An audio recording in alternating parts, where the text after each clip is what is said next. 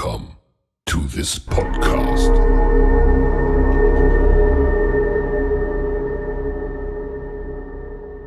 On the afternoon of Friday the 5th of April 1985, Glasgow lawyer Willie Macrae left his flat destined for his weekend cottage at Ardell near Dorney in Ross-shire, an area Macrae deemed to be his ancestorial home. These things mattered to Willie. He was aided in his departure by a local police officer who knew Macrae. PC Donald Morrison spoke briefly with him. He seemed in good form. PC Morrison noticed he had his briefcase full of documents with him. He assisted Willie to perform a three-point turn on the street in his bulky Volvo to help avoid part of the one-way system in the depths of the city and thereby speed his escape north. PC Morrison delayed a couple of cars as Macrae performed the manoeuvre to the extent that one brown saloon caught his attention as it sped off in the same direction as Macrae. The journey north to his idyllic cottage normally took about 4 hours. The vagaries of the Scottish weather could make a big difference, and he would want to complete this journey before darkness fell. But Willie would never arrive at his destination. So who was Willie Macrae and why was he significant? Macrae was born in May 1923 in Carron in Falkirk, where his father was an electrician. Gifted scholastically, Macrae would edit a local newspaper in Grangemouth at the same time as reading history at the University of Glasgow, from which he gained a first-class degree. In the Second World War he was commissioned into the Seaforth Highlanders, but transferred to the Royal Indian Navy, in which he became a lieutenant commander and aide-de-camp to Admiral Lord Louis Mountbatten, the last Viceroy of India and the first Governor-General of independent India, and Prince Philip's uncle. And Willie Macrae was his right-hand man. Macrae supported the Indian independence movement and was a friend of Indira Gandhi. Willie moved in fairly grandiose circles at that time. After the war, Macrae returned to the University of Glasgow and graduated again, this time in law. He helped author the Maritime Law of Israel and was an emeritus professor at the University of Haifa. He had a forest of 3,000 trees planted in Israel in his memory. Macrae became a solicitor and an SNP activist. In both of the 1974 general elections, and again in 1979, he stood for Parliament as the SNP candidate for Ross and Cromarty. He lost on each occasion to the Conservative candidate Hamish Gray. In the latter year, he also contested the SNP leadership. Whilst Willie was undoubtedly very intelligent, he may have lacked the people skills required for party leader. His passion for subjects he cared about could be misconstrued for being brash and outspoken.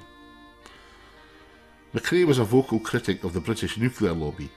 Early in the 1980s, he was a key figure in a campaign against the plans of the United Kingdom Atomic Energy Authority to dispose of nuclear waste in the Mulwhacca area of the Galloway Hills.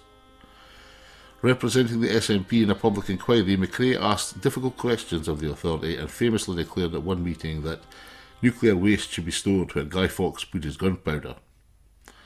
The authorities' plans were rejected, and Macrae was credited with single-handedly preventing the area from becoming a nuclear waste dump. His reputation in the eyes of Whitehall was as a rabble-rouser.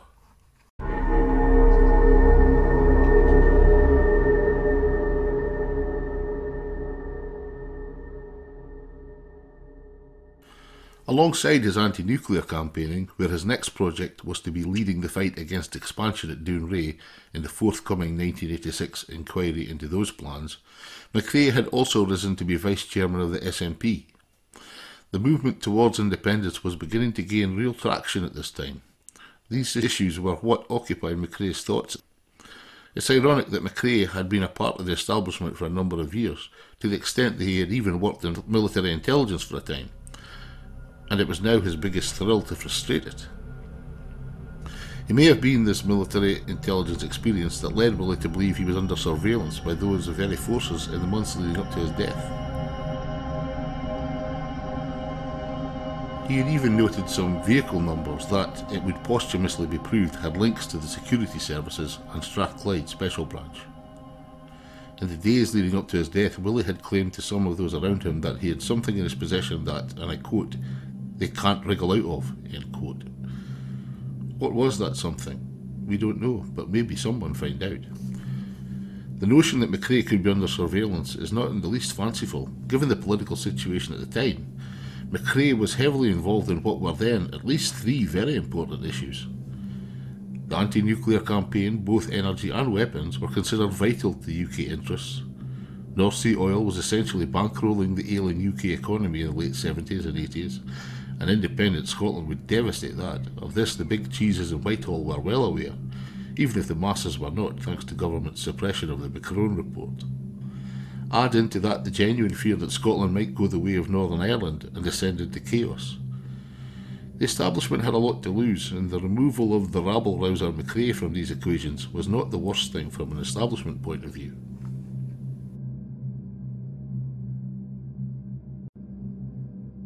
Macrae was a chain smoker, but he had very specific requirements, and his particular preferred smokes were not available locally. He had them shipped in from a supplier in Ireland. As such, he tended to carry in his car at least a carton of 200. As he was going away for the weekend, he would certainly have had them amongst his provisions. He was also a heavy drinker, again with a taste for a particular brand, 2 bottles of which he had purchased that day from his regular off-licence, telling the vendor of his intention to enjoy a dram that evening by the fireside of his lochside cottage. Willie had been caught driving over the legal limit twice before, and the last time only quite recently. Another incident would see him banned and possibly in prison. Willie had other worries. A few months previously, a fellow anti-nuclear campaigner, Hilda Morell, had been murdered after apparently disturbing a burglar at her cottage in Shrewsbury, for which no one had been arrested. Ms Morell, a 78-year-old noted environmentalist, had been scheduled to deliver a paper speaking out against the Sizewell B nuclear plant at their inquiry. Willie's cottage had also been burgled.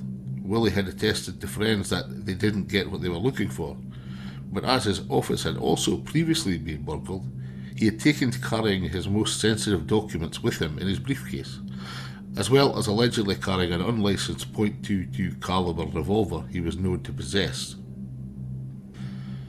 So it was that Willie Macrae set off on his journey north late on that Friday afternoon in April. The 4-hour trip should see him get there before the evening shadows grow too long. Unfortunately, Macrae's car appears to have suffered a puncture somewhere along the journey, which would have delayed him. For how long is unknown. What we do know is Willie Macrae was next seen at 10:30 on the following morning by 2 Australian tourists, Mr. and Mrs. Crowe, who had spotted the maroon Volvo off the road as they drove towards Kyle of the Culsh. They had initially driven past the car as there were no signs of movement, but out of concern turned around and returned to the scene. Years later, Mr. Alan Crowe stated that he had initially used his binoculars to view the wreckage, as he claimed the car was over 100 yards from the road. It was only after this and seeing Macrae's apparently lifeless form that he made his way down to the car. The car was facing back up the slope in the direction from which it appeared to have come. It looked as though it had rolled over several times before coming to rest, straddling a burn. Mr. Crowe was able to detect a faint pulse, and he made his way back up to the road, whereupon the Crowes were able to flag down another vehicle. It carried 4 people, including, as luck would have it, a doctor, Dorothy Messer, and Dundee SNP councillor David Coots, who made their way down to the crashed vehicle, whilst in these pre-mobile phone days sending some of the others to summon help.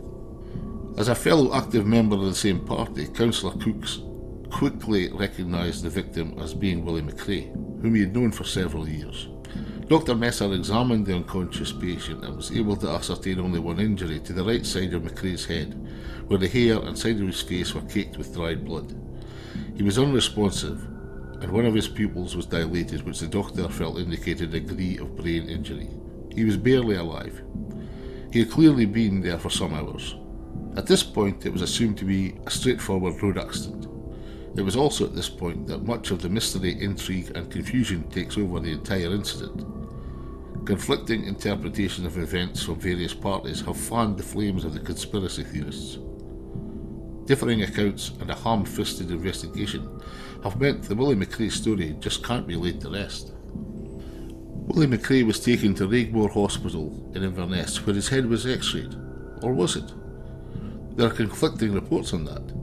There were no x-rays present when he arrived at ARI Forester Hill in Aberdeen. The attending nurse pointed out the lack of x-rays and is quoted as saying, "They just stuck a tube in him and put him back in the ambulance." The same nurse insisted on x-rays being taken before she attempted to clean his wound for fear of neck or spinal damage. These x-rays revealed a bullet lodged in Willie's brain. The nurse, Catherine McGonigal, when interviewed by the national newspaper in 2018, claimed the wound was at the back of Macrae's head, not in the temple as Dr. Messer had suggested.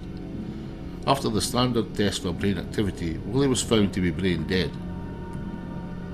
Willie's next of kin and surviving family instructed the doctors to let him slip away in the early hours of Sunday, 7th of April 1985.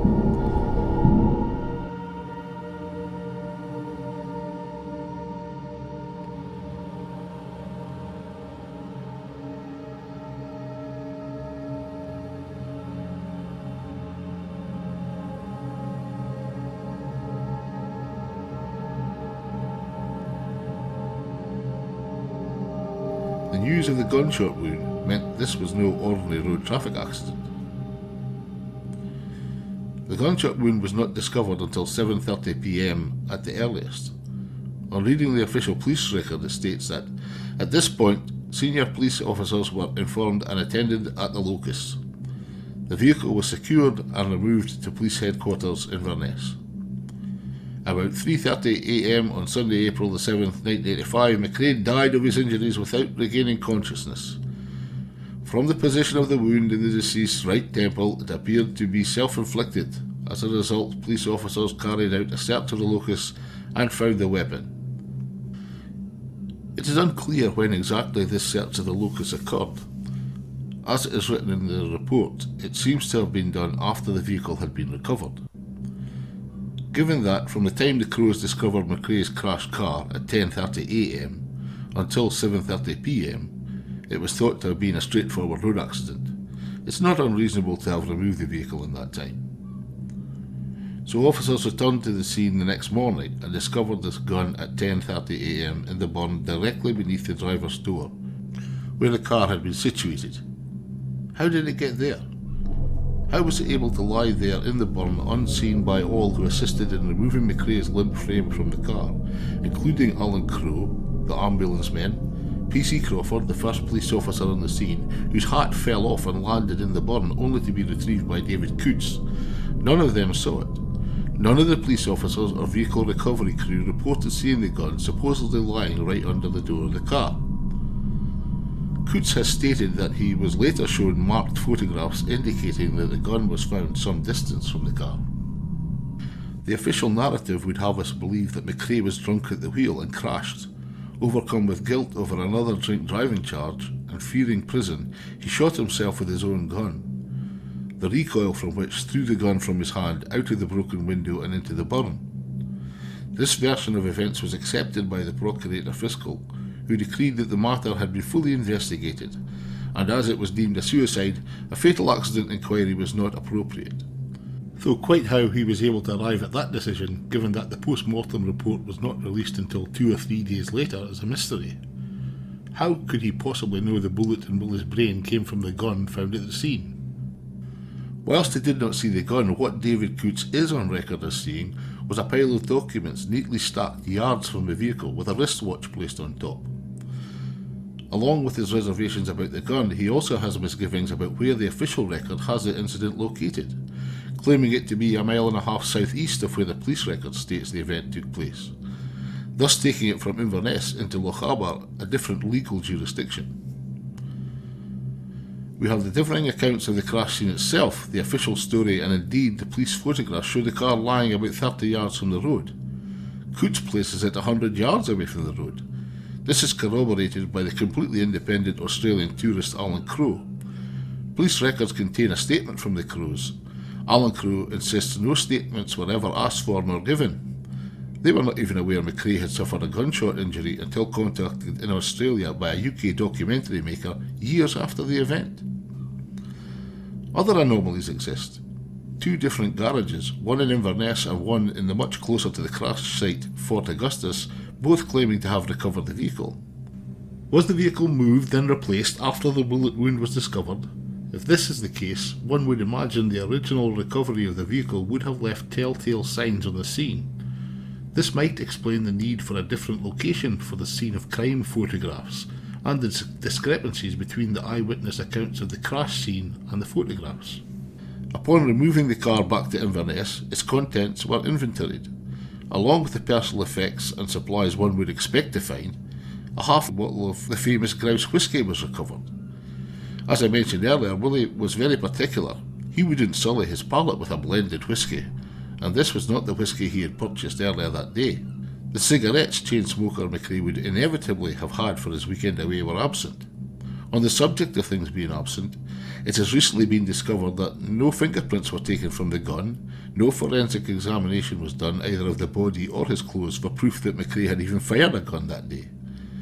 And the gun is now absent from the case files, along with several important documents, including police statements pertaining to the case, with no record of when they were removed, or by whom, or what became of them.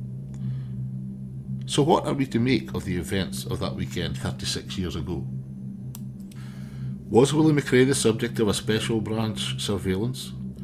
Well, the fact he had noted the registrations of cars that were later independently checked and were shown to have links to the security services and special branch suggests he probably was. But was he deemed such a threat to the establishment that it would be necessary to eliminate him? What did Macrae have? Information regarding illegal nuclear activities, perhaps? Maybe Hilda Morell had stumbled on the same information which had cost her her life.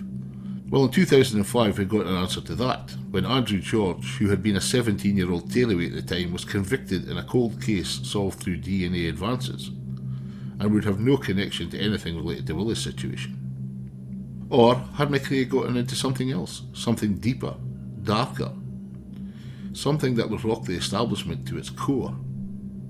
A report in the Sunday Express of 30th of November 2014 claimed Macrae had a dossier in his possession relating to an alleged paedophile ring operating, dubbed the Untouchables, and involving cabinet ministers and senior officials on both sides of the border.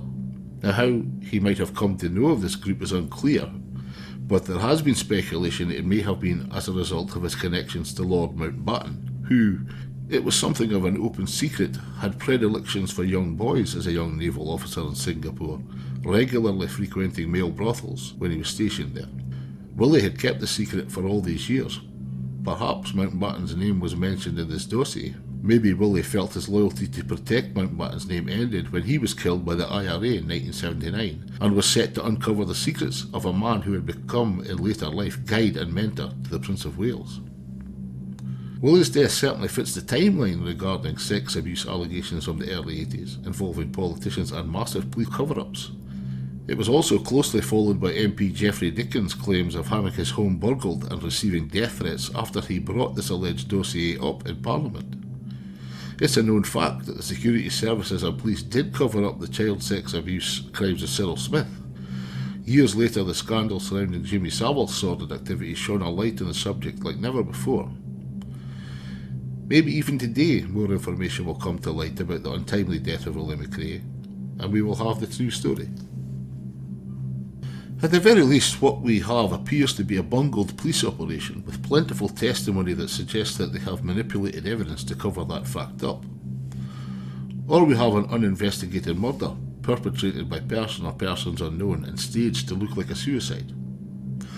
Or maybe we already have the true story that just doesn't ring true because even the most basic facts of the case have question marks hanging over them. Perhaps Willie did just get drunk, crash his car, clamber out of the wrecked vehicle and in the dark pile up a few papers, taking time to secrete somewhere the sensitive documents that he had felt were important enough that he needed to carry a gun to protect, climb back into his car and in a fit of remorse shoot himself in the head, and then, brain dead as he was, throw the gun out the window. Yeah, there's nothing to see here, folks. Move along.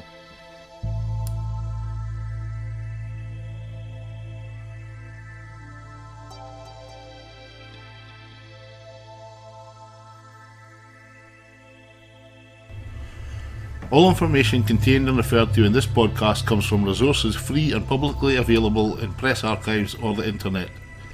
Background effects courtesy of zapsplat.com. Title and end music courtesy of Steve Plowes at deadloud.co.uk.